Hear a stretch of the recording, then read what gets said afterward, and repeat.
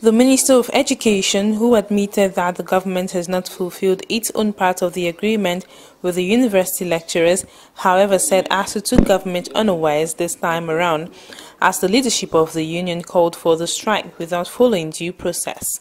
I should confess, government has not fulfilled its part of the bargain. Even though I'm just very unhappy that ASUU went on this strike without following due process and giving us good notice. But we realize that we have promised something and we didn't fulfill. I hope I'll be meeting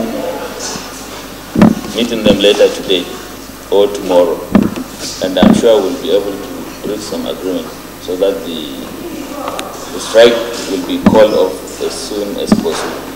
While assuring the university teachers of government's preparedness to give due consideration to their demands, the Education Minister insists that the federal government cannot exclude universities from the Treasury's single account as demanded by ASUU.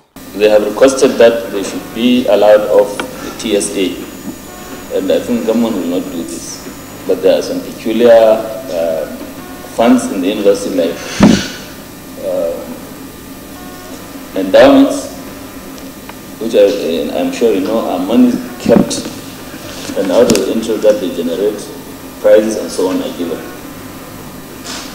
Government will exempt that one only.